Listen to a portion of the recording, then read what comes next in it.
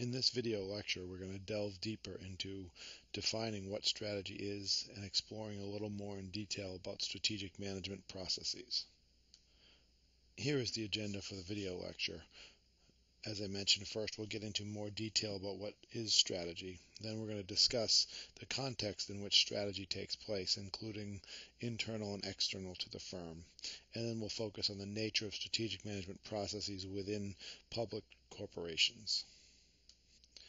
This set of definitions is the same one as we saw on the first day of class. These are some very basic definitions of how people have defined strategy. I want to call your attention to the last one, that is from our Rothermel text. Strategy is the goal-directed actions a firm intends to take in its quest to gain and sustain competitive advantage, where competitive advantage is defined as superior performance relative to industry competitors. This is the working definition we will use for the semester. In this slide, we're going to discuss a little more detail behind that working definition. First, strategy is a quest or a journey to gain and sustain competitive advantage. The importance here is sustaining it over the long term. So we're looking at superior performance relative to the rivals over the long term. However, as the second point mentions, managers have different beliefs about how this is done. That leads to different viewpoints and different potential strategies to achieve this competitive advantage. What's important is that strategy is about being different from your rivals. It is about deciding what to do, what should the firm do in terms of the who, what, and how that we discussed.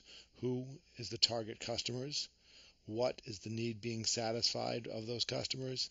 And then how refers to the core competence or unique strength that the firm has. So that who, what, how question is the idea behind strategy is having a who, what, how position in the market that is different from the rivals.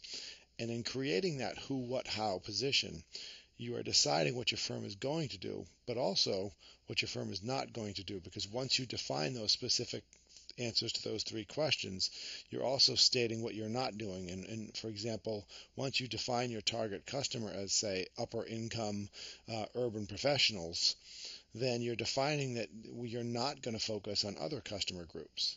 And it's important to recognize that once you formalize these strategic definitions or these strategic positioning aspects, you are also creating constraints as to where and how you can grow.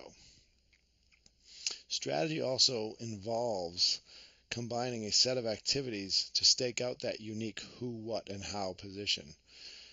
As I mentioned, it's a quest to gain competitive advantage. That in the previous definition, we talked about actions and goal-directed actions. Those actions are these set of activities, and they should all be directed towards that unique position. So once you have defined your target market, you have defined the need you're satisfying, and you've defined your core competency, the activities that the firm undertakes should all focus on those three positioning aspects. And finally, as we mentioned in our first class, strategy requires long-term commitments. And once you make those commitments in terms of investing money, people, time, and effort towards a pathway or a specific strategy, those are difficult to reverse or undo.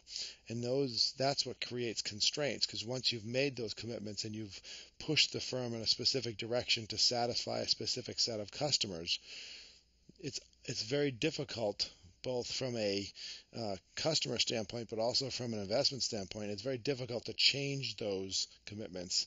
As a result, that's locking the firm into a specific trajectory. You saw this slide during the first day of class, and I want to just reiterate it here. As we've discussed, strategy is about a unique position, which is performing different activities or performing similar activities in different ways that creates a distinct position along that frontier. It leads to a different position from rivals. Again, it leads to a different answer to the who, what, and how questions. It is important to note strategy is not about operational effectiveness. It is not about benchmarking. It is not about optimization and moving towards that productivity frontier. Benchmarking and optimization tend to lead to rivals becoming more similar. Strategy wants the exact opposite. Strategy is about being different from your rivals so that customers will have a reason to choose you over your rival firm. this slide goes a little bit further into that unique positioning. Again, strategy is about a unique and valuable position and deliberately choosing those activities. However, as mentioned, it does involve the trade-offs. If I am going to, for example, focus on providing for example, an automobile at low cost, which would be the upper left-hand side of this curve, that is going to constrain my ability to offer a highly differentiated product, which are typically unique luxury items. If I'm focusing on cost, it's going to be hard for me to offer a luxury item that a customer will be willing to pay for. So once you've staked out your position on this curve, again by specifying who, what, and how, once you've identified that position, it's hard to move. For example, a company like Hyundai, who has long been known for their value-oriented automobiles, Hyundai is trying to move upmarket and become more of a premium price product. However, because all of their activities and the customer perceptions are all designed around a value priced automobile, the customer is unwilling to pay a premium price, and therefore Hyundai is somewhat limited in their ability to move up market.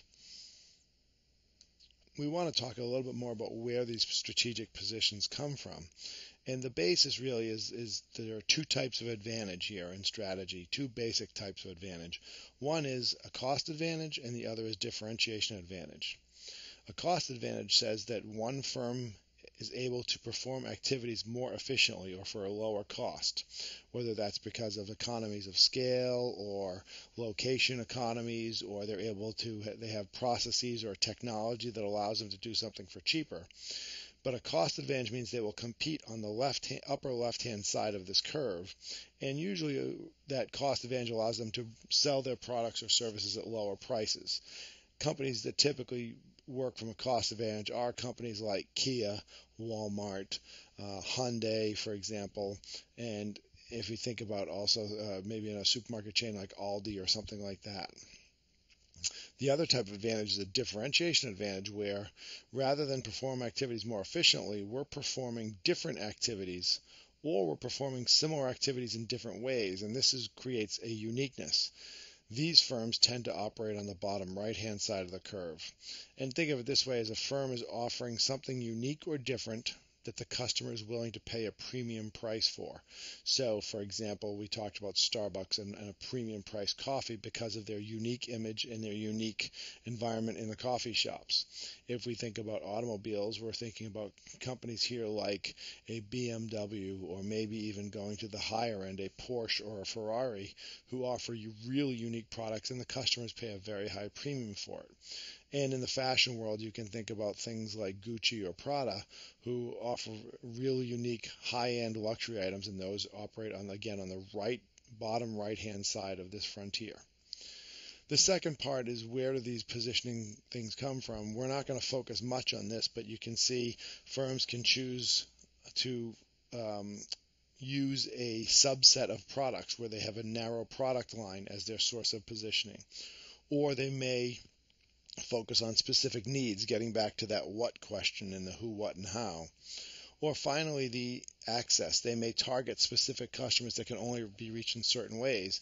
And here, think about something like Uber, where Uber really only focuses on a certain type of customer who access the ride sharing through mobile phones, and there are a whole generation of folks who use taxis who do not use Uber because they don't use the apps like that and don't know how to, or may not, or choose not to.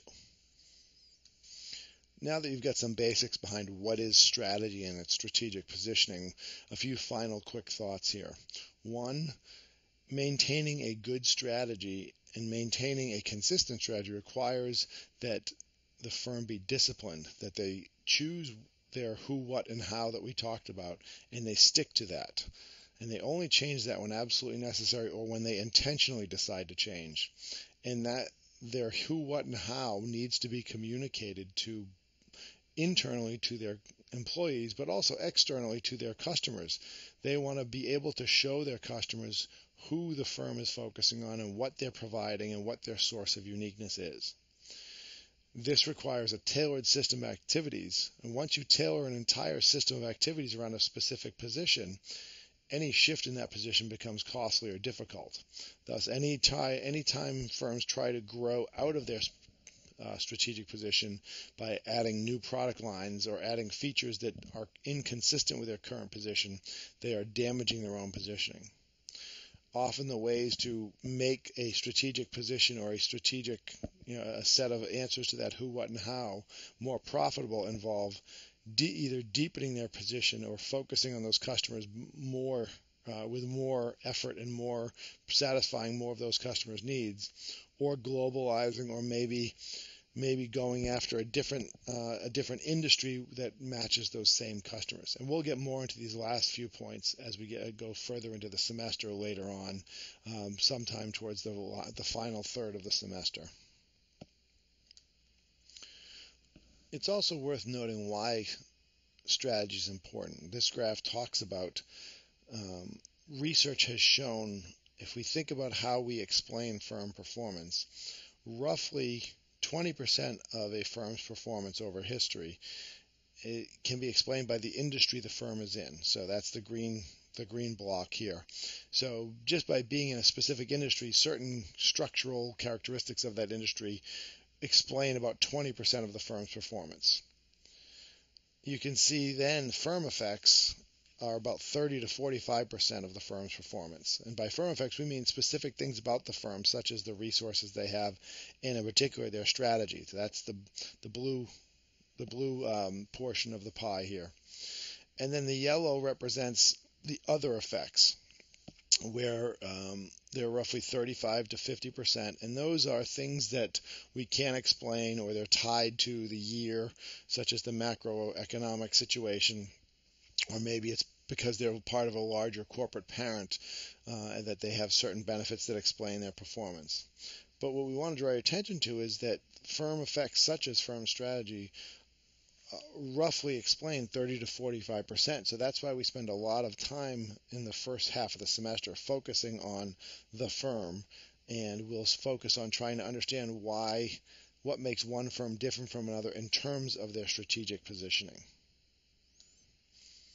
It's also worth noting that, as I mentioned in the first class, there are different types of strategies. I mentioned in the first class there are two questions we're going to focus on.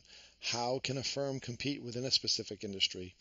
And that's the green level here, the SBU level, or strategic business unit level, where we talk about within a specific industry, how does either a firm or a division of a firm compete?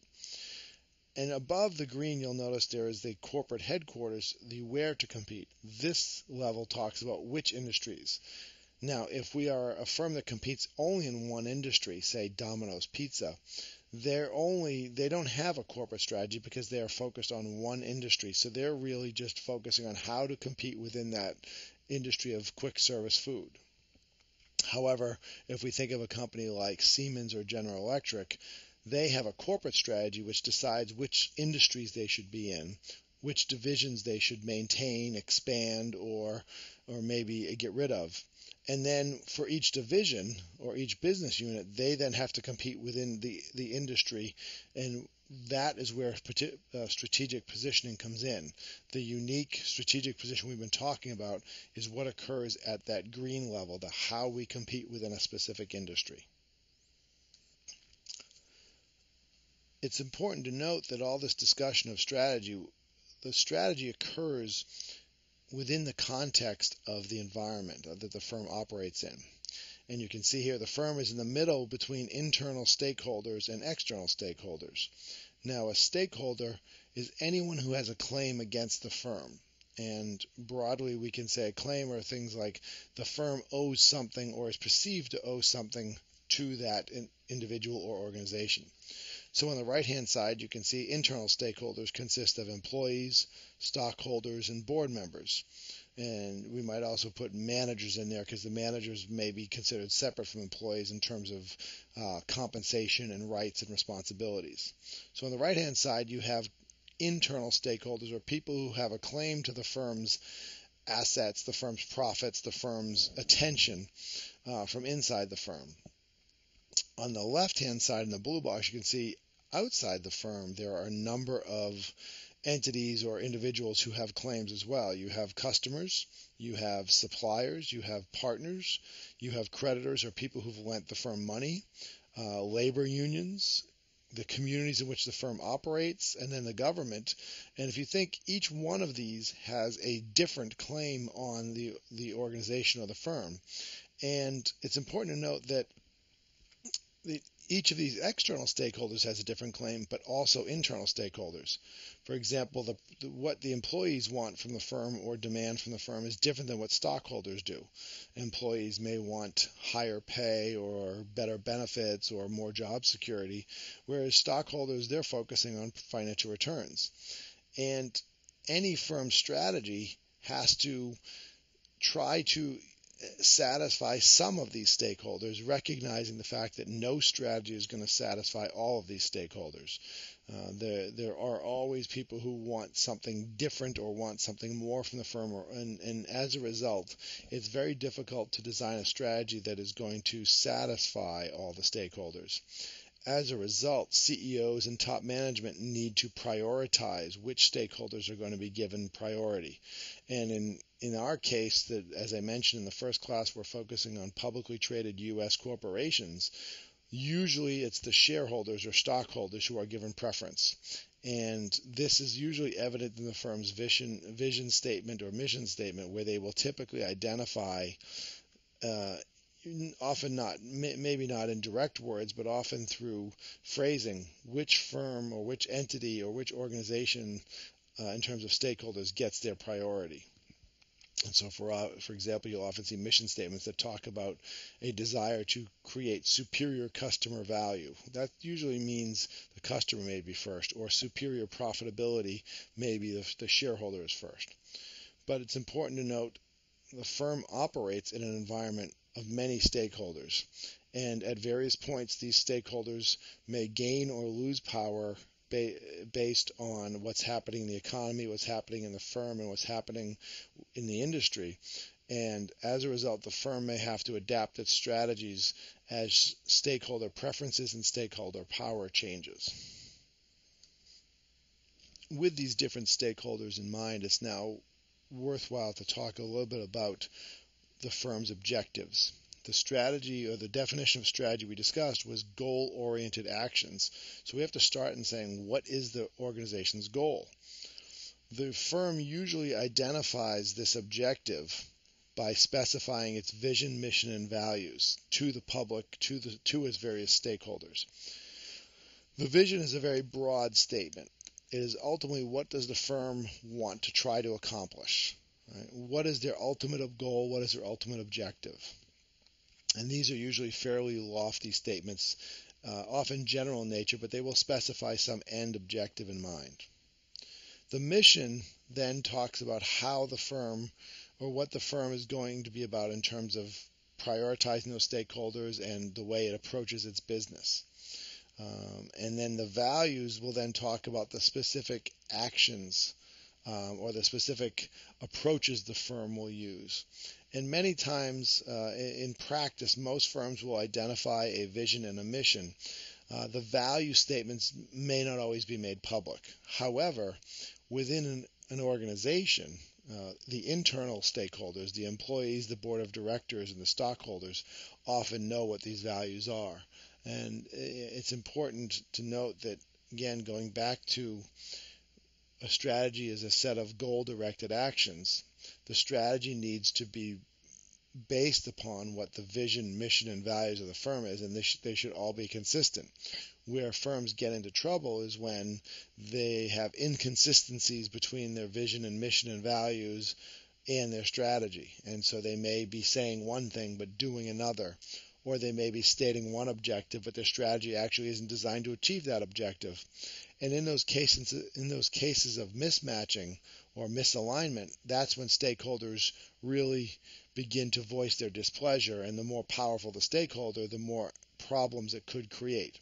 Thus, firms often want to really think hard about what is our vision, what is our mission, and what are the values we need to get there.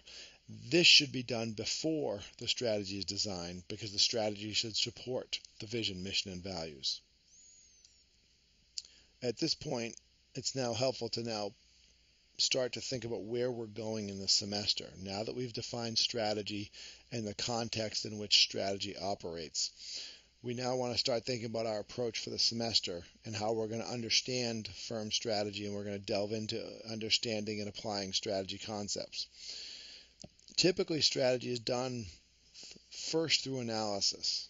And so most firms, before they create a strategy, they do an external and internal analysis to understand what's going on in the industry, what's going on in the macro economy, and then also what's going on inside the firm to understand where we are today, what's the current situation. The second step is to then formulate strategies, whether it's business or corporate strategy, to achieve the objectives that the firm is trying to pursue. And then once the strategy is formulated, then it's up to the organizational design and corporate governance, these actions that the firm has to now implement the strategy. So it's important that the design and governance systems, again, fit with what the firm is trying to do. And so this process of analysis, formulation, and implementation it's a step-by-step process. However, it's not a linear process. Typically, the firm will analyze, then they'll try and formulate a strategy. They may try and implement it, and they may run into problems, so they may have to go back to formulation, or new events may occur, so they have to go back and spend more time on analysis. So it's not a linear process, but these are the three major steps that generally occur in this order with some repetition or return to the prior step. This AFI approach of Rothermel maps well onto traditional strategic planning processes. It's typically referred to as the rational planning or top-down approach, where first the top management defines the mission, vision, and goal. Then they conduct external analysis, internal analysis, and create strategic fit or alignment through SWOT. And then they formulate an appropriate strategy and then implement that strategy and monitor performance, and they'll adapt if performance fails to meet their expectations. Such a top-down or traditional approach is most applicable only in stable environments or environments that are relatively stable. If there's a lot of volatility or if there's a lot of uncertainty or major industry changes, such a top-down approach may be too slow and too restrictive. And so other approaches to strategy or strategic management processes are involved. When the firm does face a lot of volatility or uncertainty, one of the approaches is scenario planning, and we'll deal more with this later in the semester, but basically the idea of a scenario plan is to envision different potential futures and think creatively. What would the firm have to do if a future looked like this? So, for example, if we think about driverless vehicles as a future scenario that may happen, what would that future look like if you were an automobile insurer? Right? Think about the nature of how automobile insurance would change if the cars are driven by computers and not by humans. And what would you be insuring? And would you be insuring a person, a car, a computer? And how would that work in the industry? And that's one way to think about what-if plans. When we're dealing with unknown futures, we have to generate different potential scenarios and then think, what would the firm have to do in each different scenario? And it really is something that is a very creative process that involves a lot of brainstorming, a lot of back and forth what-if discussions, and a lot of explorations. And then the firm then tries to think, okay, if that's what some of the potential futures are, how do we best prepare for them? And we'll do an exercise later in the semester that has to deal with scenario planning. Okay, wrapping up this video lecture for these two chapters about what is strategy and strategic management processes, I just want to draw your eyes to a few key takeaways. One, there are multiple levels of strategy. So if strategy is a goal-directed set of actions, we're going to talk about different types of strategy. The two we're going to focus the most on are the business level strategy, which is how to compete within a specific industry, and then corporate level strategy, which is which industry should we be involved in or which markets. The first step is creating a goal, the vision, mission, and values that provide a motivation and a direction for your employees and your internal stakeholders, but also communicate these to your external stakeholders. The traditional strategy process again involves analysis, formulation, implementation, and that continuous cycle. However, it's worth noting that in real life strategy is a little less linear and less straightforward. And this isn't the only approach to strategy. Multiple strategic processes do exist, such as scenario planning, or what some would call emergent strategy, where it's much more of a reactionary or flexible strategy, or what we may call organic strategy. And so what we will do over the course of the semester is start to delve further into these processes of analysis, formulation, and implementation. I want you to keep in mind, though, that we first have to think about what is the goal of the firm? What goal are we aiming at before we get into those goal-directed strategies?